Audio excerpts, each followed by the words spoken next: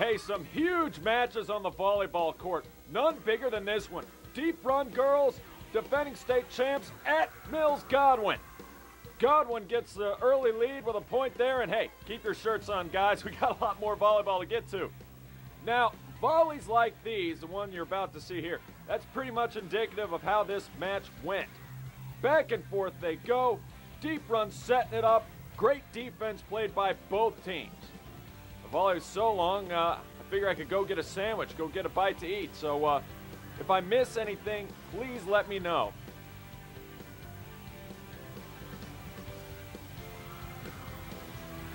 Okay, I'm back in. Looks like this point's nearly over, and it is. Godwin gets the point, and the Eagles continue to hold their lead. Deep Run on the serve, but watch the Eagles set this one up. Bam! Caitlin Meeks gets the kill.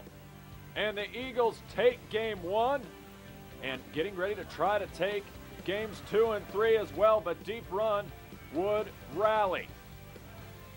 Watch the block there. Wildcats, they were gamers. They were hanging in. Each game was very close in this one, and the Deep Run faithful liking what they see. Cheering on the Wildcats. Deep Run on the serve, and there's some great defense here.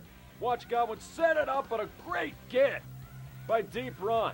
They dig it out of trouble, but not for long. Godwin finds a hole in the D. They put it in there, and they win it 3-1. And the Eagles get the best of the state champs. We had a week to prepare, and our girls came out and executed the game plan to perfection.